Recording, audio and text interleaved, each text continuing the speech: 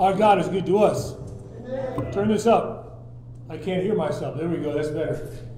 Amen. Praise God. How many glad to be in the house of the Lord today? Amen. Our God is good to us, and we are looking forward to what God is going to do in our hearts and our lives. Remember, service tonight at 6:30 p.m. Come praying, come believing, see what God has in store for us. Amen?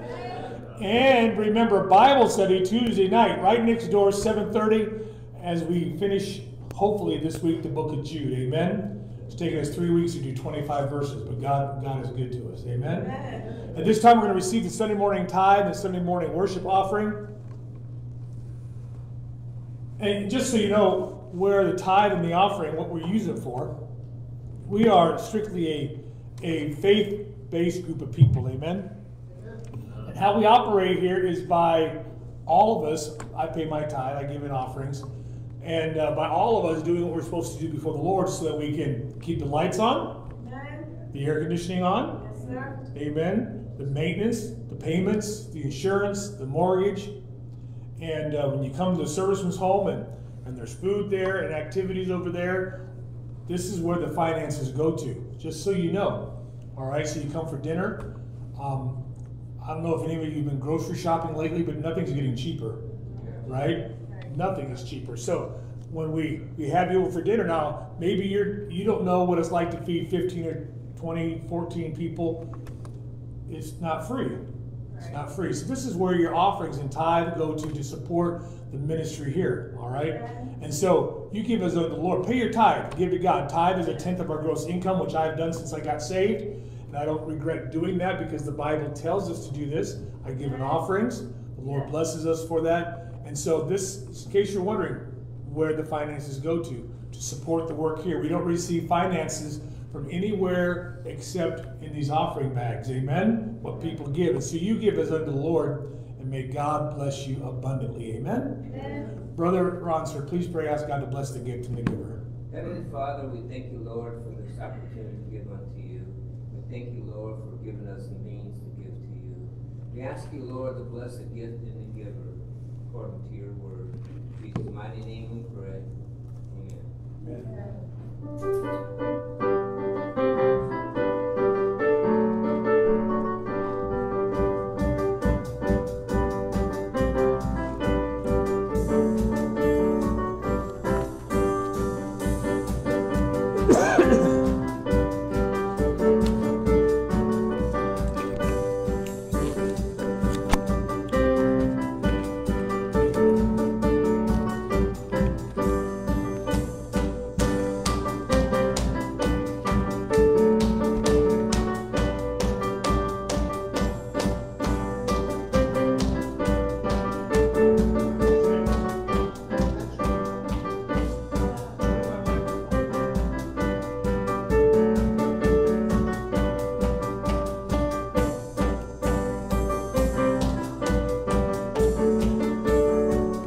Amen and amen. Thank you for your giving.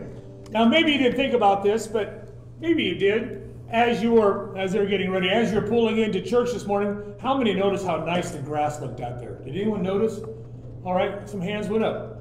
All right, so by saying that, I think it looks really nice too. We want to say thank you to Brother Jim. Brother Jim takes care of our yard. Amen. That's a blessing. He cuts it, and it's not a 10-minute job because you got all the grass over here, and down this way, and around over there, and he's out there in the heat, and he does it every week, and it looks nice. It looks nice. Amen. And so people do notice, right? I notice. The Lord notices, right? But people do notice, and I think that's great. I want to say thank you. We appreciate that. And it does not, the Bible talks about how that Lord knows, right? He does not forget our labors of love. And we appreciate Jim doing this for the Lord, for us, and we just want to say thank you. It looks great. It looks wonderful. And the rest of you should shout and rejoice too because you don't have to do it. Amen. I know I'm rejoicing. All right, so but I just want to say thank you. It looks wonderful. It looks great, and people do notice, and we just want to say thank you for that. Amen. God bless you.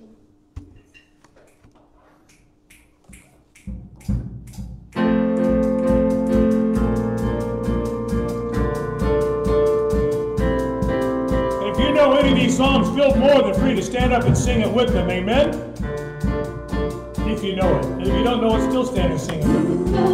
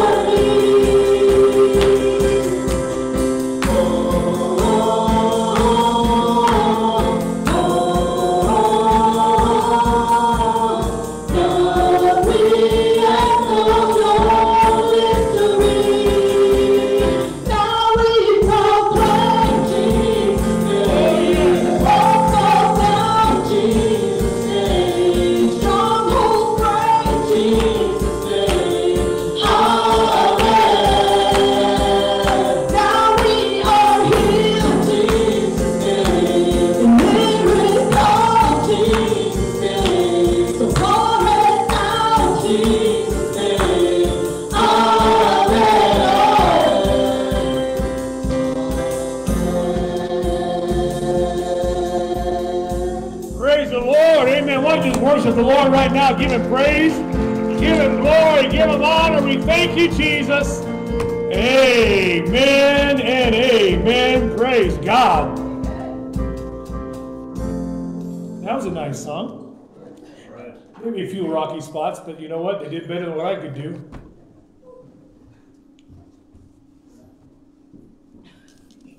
Nothing personal.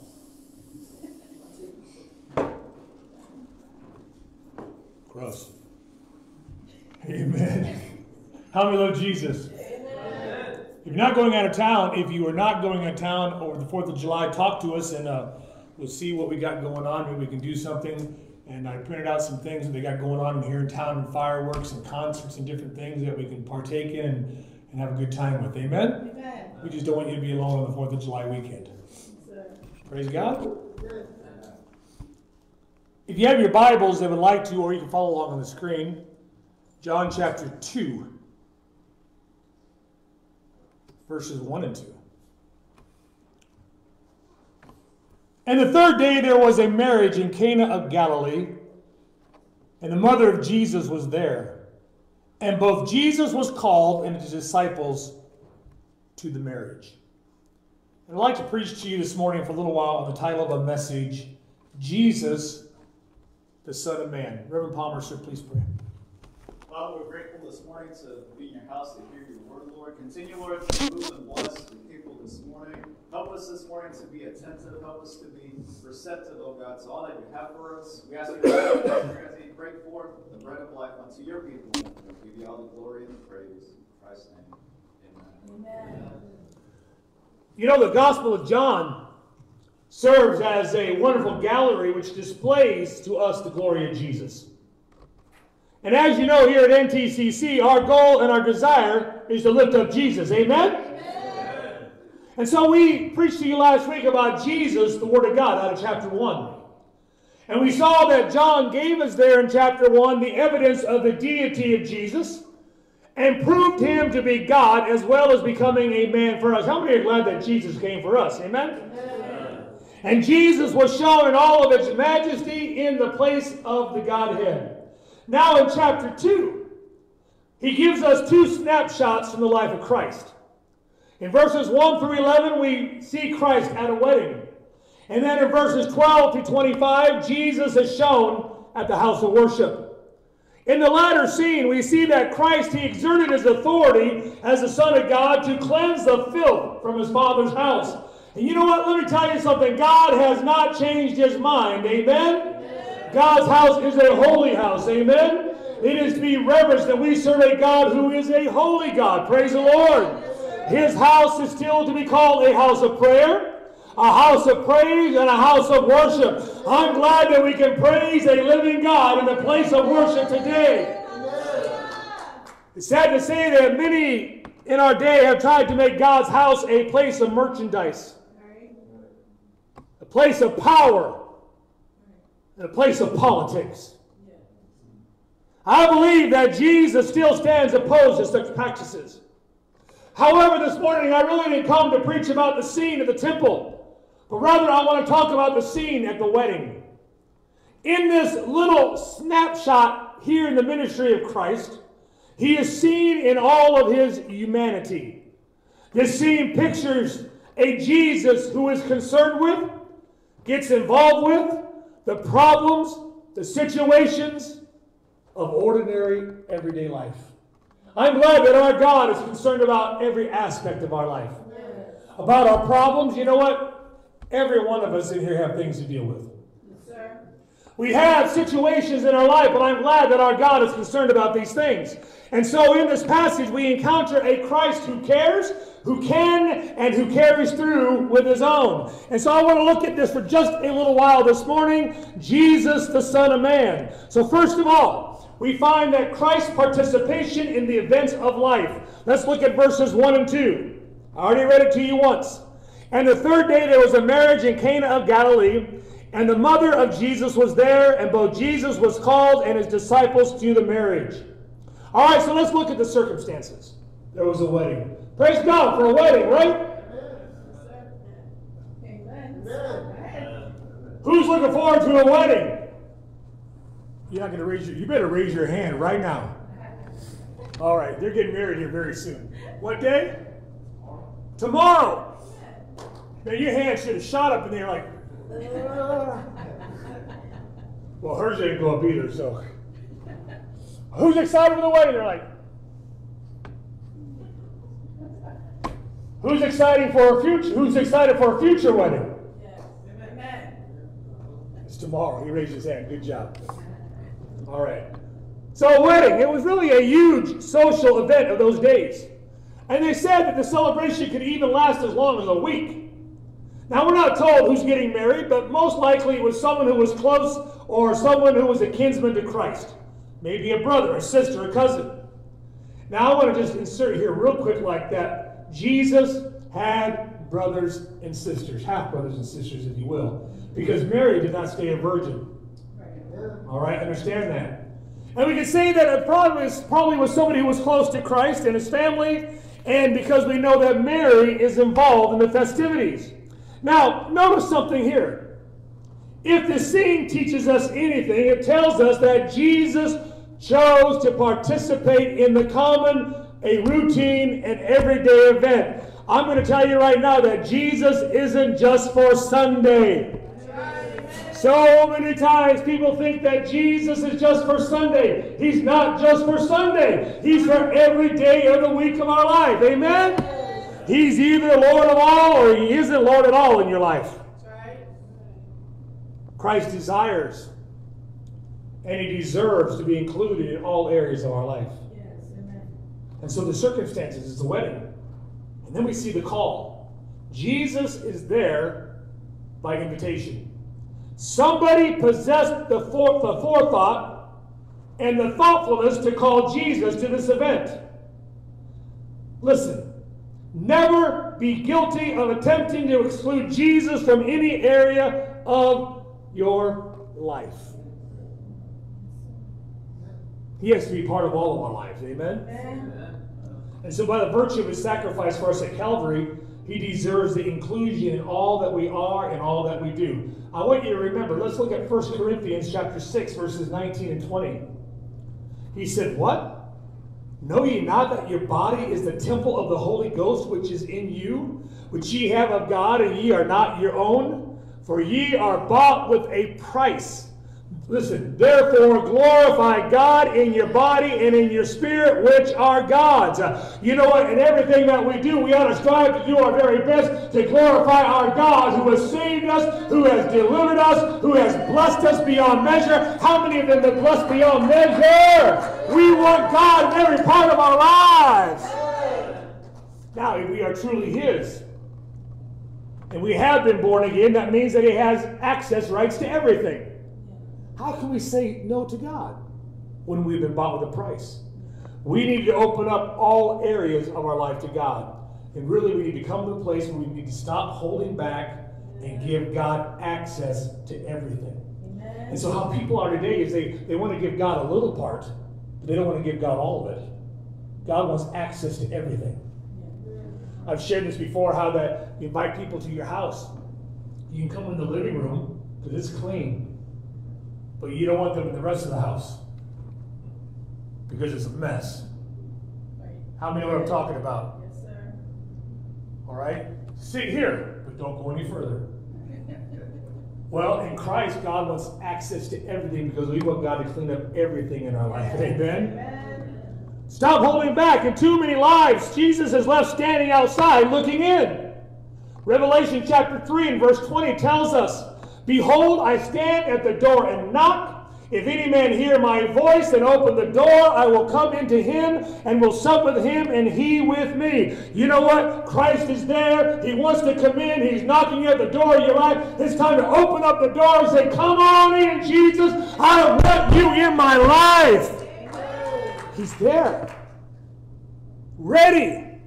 Standing with a solution to your problem.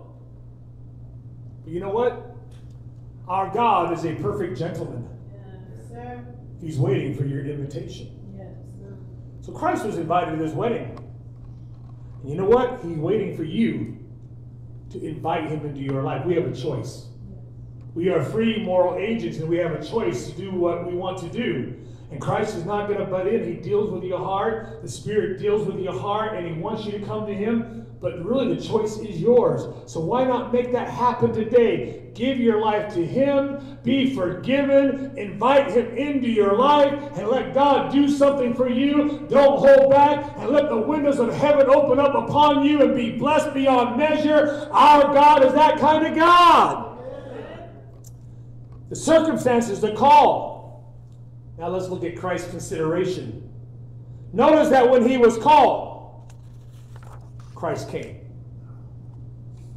He's not like us. Yeah, if I don't have nothing better to do, I'll come. Right? He came. I like that. He came. In all the events of life, the child of God does not have to fear Jesus not coming to their aid. All we have to do is to call him. All we have to do is begin to pray and say, God, I need you right now. And I'm glad that our God is a prayer answering God. And he cares, and when we call, he'll answer and he'll move to meet our need.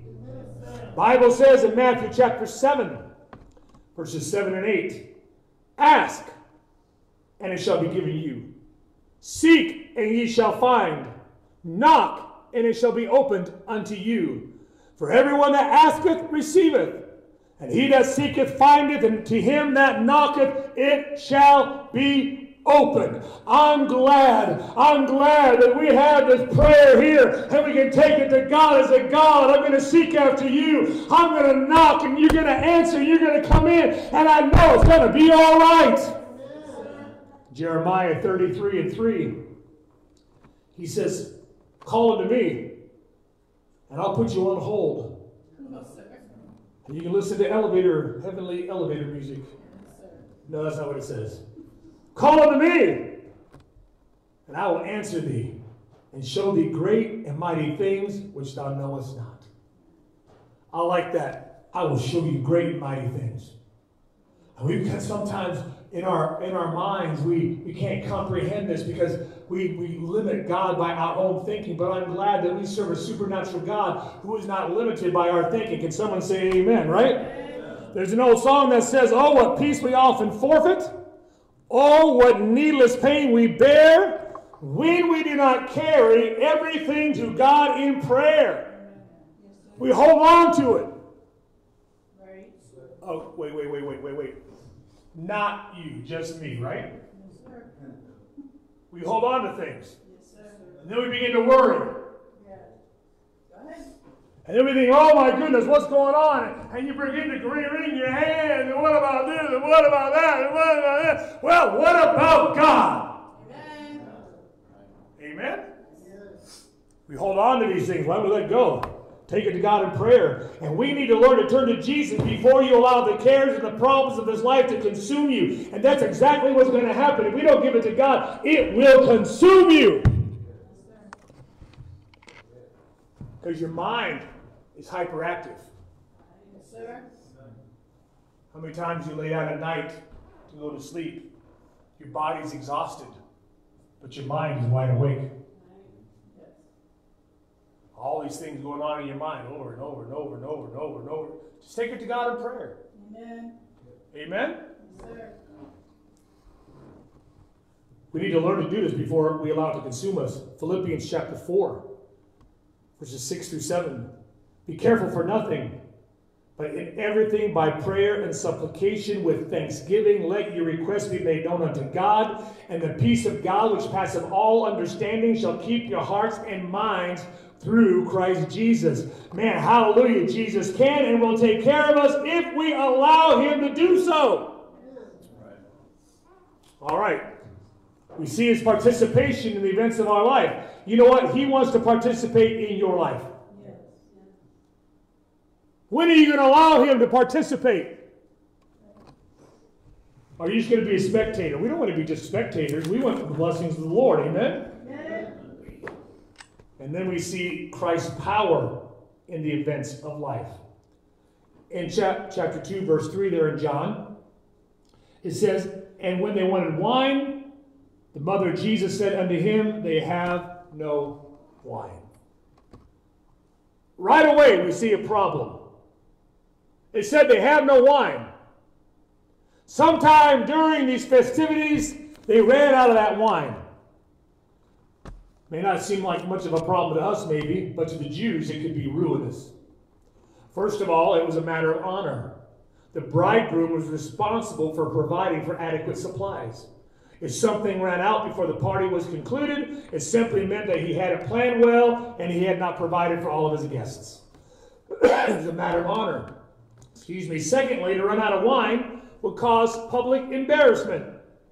It'd be embarrassing to the groom and his family. Therefore, this was a problem of considerable size to these people. You know, let me tell you something. Life doesn't always go as we plan it. Right. Yes, sir. You're not awake this morning, are you? Does your life always go as planned? I'm going to join the army, and I'm going to do this. You know that, I've not seen it. Not the second one, the second Top Gun movie. You saw the second Top Gun movie. Anybody? Is it good? Yeah. All right, so they said when it was first played back when it was like 84 or something like that. When was the first one? 85, sir. Excuse me, I was a year off. All right, so they said that right after that there was a rise in enlistment for people to join the Air Force and want to fly jets. So then I saw a meme on Facebook, and The guy was asking the recruiter, said, so, I don't know, does Tom Cruise fly Hornets or whatever he flies, right? I'll just say Hornets, just for the sake of conversation. So I'll be able to fly Hornets like Tom Cruise? Or Maverick, whatever his name is. And the guy said, yes. Then it said 1 year later, he's in the mess hall cutting up potatoes. So life doesn't always go as planned, amen? How many of you had a truthful recruiter? One. How many?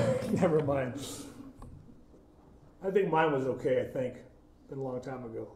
But all I'm saying is life doesn't always go as you plan it, correct? Right. Problems will arise. Troubles will come our way. It's a common thing. Job chapter 14, verse 1.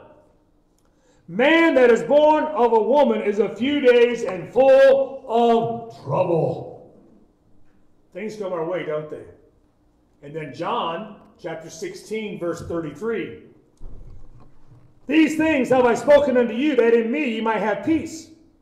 In the world ye shall have tribulations, but be of good cheer, I have overcome the world. We're going to have days that are not so good. Can I get a witness? But guess what? Our worst day, you know what? As a Christian, is far better than our best day being a sinner on our way to hell. It's good to know that when our problems come, our situations come, we can take it to Jesus. Amen? Those all around us, it may seem as nothing. They may think our problems are no big deal. What's the problem? But you know what? The good thing is that Jesus, he understands our pain and he feels our need. And he knows. And that's the thing about it. You may not care what I'm going through, but you know what? I know that my Jesus does. Amen. And people look at you and they smile. You know, they try to be polite, which is a good thing to do. But you know what? Jesus is more than just smiles. Yes, sir. He helps us with our problems. Amen? Amen. We also know a story when Christ and his disciples encountered a storm while in the boat. And the story when the disciples were alone in the storm and tossed ship. In both instances, they felt that Jesus was out of touch with their need. But both times they were wrong. Jesus knew their troubles and he felt their need. And so he began to move upon the problem and he made a difference for them. And you know what? There's good news right now in the service. God will do the same thing for you. You just got to call upon him. Why wait any longer? There's a problem. There's no wine. And then we see a procedure, verses 3 through 5. And they wanted wine. The mother of Jesus saith unto him, they have no wine. And Jesus saith unto her, woman, what have I to do with thee? Mine hour is not yet come. His mother saith unto the servants, whatsoever he saith unto you, do it. In this time of trouble, Mary shows us what we need to do when trouble arises in our lives.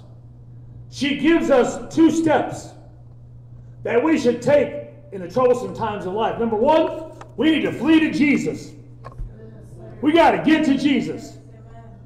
So when the problem arose, Mary took it to the Lord. That's exactly what we need to do. All right, so in verse 4, Jesus said, use that term, woman. I said, man, that sounds kind of harsh. Woman, what have I to do with thee? No, it wasn't cruel. It wasn't harsh. This actually was a polite and common form of address at that time. And Jesus is simply reminding Mary that he had a greater agenda to fulfill than hers or of the rest of the wedding party. And so think about this. You go back to the book of Luke chapter 2. The Bible tells us that Jesus was subject unto them, talking about Mary and Joseph. Now he's reminding his mother that it's time for him to begin to fulfill his Father's will. And so here we find this: Mary is going to Christ. Let's look at it this way. Perhaps Mary is crying out for help as well. Think about Mary. For 30 years, she had been accused of being at best the mother of an illegitimate child of a Roman soldier because of rape. At worst, she's been accused of being guilty of fornication or even adultery. It may be that Mary is asking Jesus to clear her name. Mary needed things just like the rest of us. To show them that he is who she has always known him to be. She knew who he was. And she knew what was going on. But everybody didn't buy into it. Just food for thought here. Maybe she was calling out for help as well. And whatever is on display here, the fact remains that when confronted with the problem, Mary turned to Jesus. What a wonderful, fantastic example for us to follow. We need to turn to Jesus. Amen. My goal is for every one of you and others to know Jesus in the reality, to go to heaven. That's my desire for you, and that's God's desire for you. I want you to be saved. I want you to know Jesus in the reality. You don't get saved through me. You get saved through Jesus. We are saved by grace. You call upon God, and God will save you. And so whatever's going on in your life, we need to turn to Jesus. Can someone say amen to that? Amen. All right, so flee to Jesus. Number 2, follow his commands. This is the only command that Mary ever issued in the whole Bible. For those who feel that Mary is to be reverenced and adored and worshipped and obeyed, well, this is excellent advice. Just do as Jesus says. Yes. The lesson is clear. When problems arise and troubles toss our lives, the best thing that we can do is simply do what Jesus says to do. But you know what happens? You know what gets in the way? We do. Our thinking gets in the way. What does Jesus say to do? In Matthew 11, he says, come to him. In 1 Peter chapter 5 and 7, he said, cast your cares upon him. Romans 8:28 tells us to trust him. Acts 16:31, believe on him for salvation. This is what Jesus tells us to do. Yes. Amen. We need to do, I need to do what Jesus says to do. Hallelujah. There was a problem, a procedure, and now it's performance. John 2:6-9. And there were set there 6 water pots of stone, after the manner of the purifying of the Jews, containing 2 or 3 firkins apiece. Jesus saith unto them, fill the water pots with water, and they filled them up to the brim. And he saith unto them, draw out now, and bear unto the governor of the feast, and they bear it. When the ruler of the feast had tasted the water that was made wine, and knew not whence it was, but the servants which drew the water knew, the governor of the feast called the bridegroom. I like this. Jesus took the commonplace and he made it extraordinary. He changed the situation. You know what? I believe that he can change the situation if he is given the opportunity to do so. Will we not give Jesus the opportunity? First of all, it was kind of unconventional. Water to wine. Who would ever thought? You know what? Let me tell you something. Jesus doesn't always run on our track. Amen? He's not always running on our track. He will help you in your situation. He may not do it your way, but we must remember that God's ways are not the same as ours. Excuse me, Isaiah 55:8-9. He said, for my thoughts are not your thoughts, neither are my ways your ways, saith the Lord. For as the heavens are higher than the earth, so are my ways higher than your ways, and my thoughts than your thoughts. We may not always understand, but we still have to have faith in Christ. Because we want God to work the way that we want him to work. But God's going to do what he wants to do. The thing is, we surrender to him, we give our all to him, and it's in his hands. Amen? So it was unconventional. Then it was uncommon. The governor of the feast was surprised at the quality of this new wine. It was an uncommon thing. Now realize, just because God did something one way back then does not mean that he'll do the same way now. God will do what is best. So, here we are, 21st century Christians. We're trying to squeeze God into our little box of what we want, of what we think God should be. God doesn't fit in a box. That's right. And we want to squeeze him into our schedules. We want to put him into our mold. That's backwards. We should be molded into his image. Amen? Conforming to his image. And you know what? You try to do that, put God into a box, it's not going to work. Amen? Let's do it God's way. Amen. And then it was unbelievable. The governor didn't know it, but the servants did. When you carried the water, you felt its weight, and God moves and changes it from ordinary common event into something that proves to be a blessing in your life. You just never get over it. The servants knew what, you know what? I know what God has done in my life. I know what God has done for me. And you know what? There's not one of you in here who can take that away from me. Because I know so many years ago, Schofield Barracks, Hawaii, I knelt down and I gave my life to God. They didn't believe it could happen, but I got saved. And no one can take that away from me. You don't know what I was before I got saved. You have to say thank you, Jesus, to that. Nobody in this world may understand what you're going through, but Jesus does. Amen. So when he moves in your time of need, and he begins to bless, and he turns your darkness into day, and he lifts your burden, you know.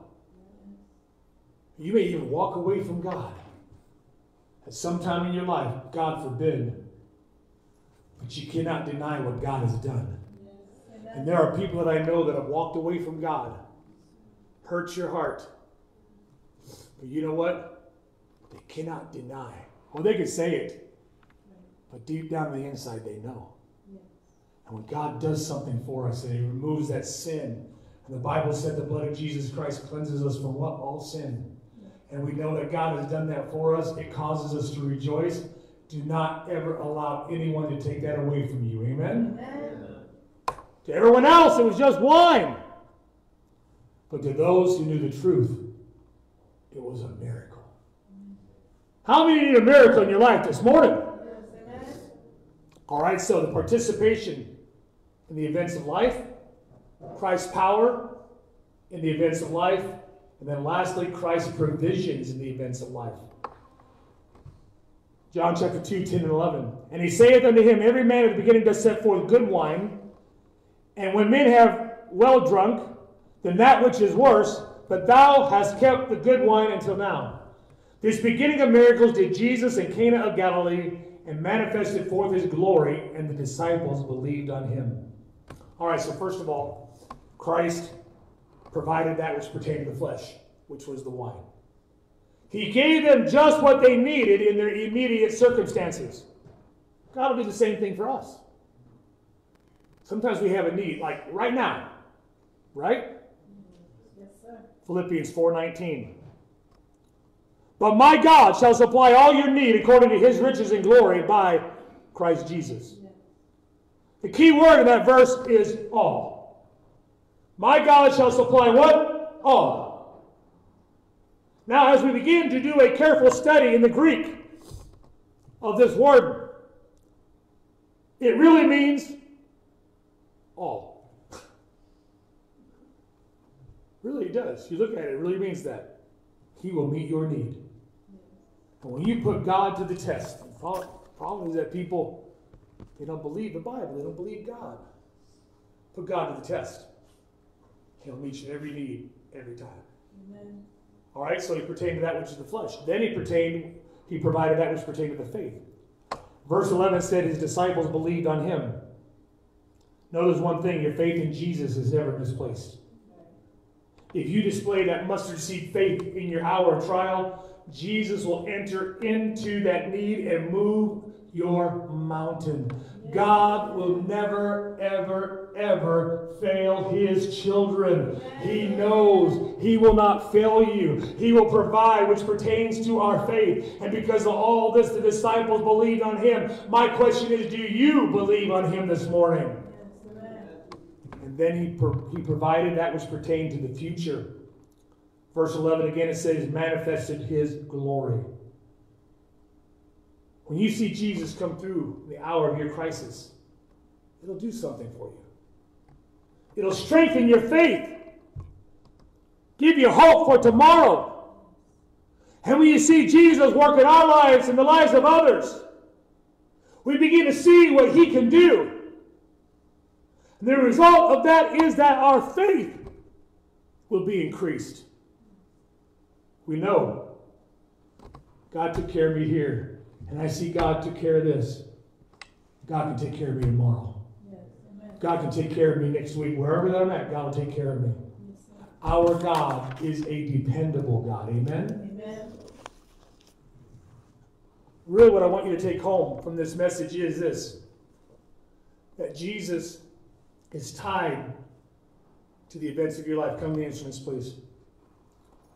He's just not some remote supernatural being who's totally removed from our need. He cares about the smallest details of your life. But here He is today waiting for you to call Him into our lives, to let Him be a part. So my question is, what is your need today? Salvation? God can save you. You have a burden that's heavy? God can take care of it. You have a habit that's destroying you? Let God help you. A bad situation? Some circumstances that you feel are beyond your control? Let Jesus help you. Do as Mary did in our Bible reading. Bring it to a Lord who cares. Bring it to Jesus, the Son of Man. As you bow your heads and close your eyes in reverence to the Lord this morning,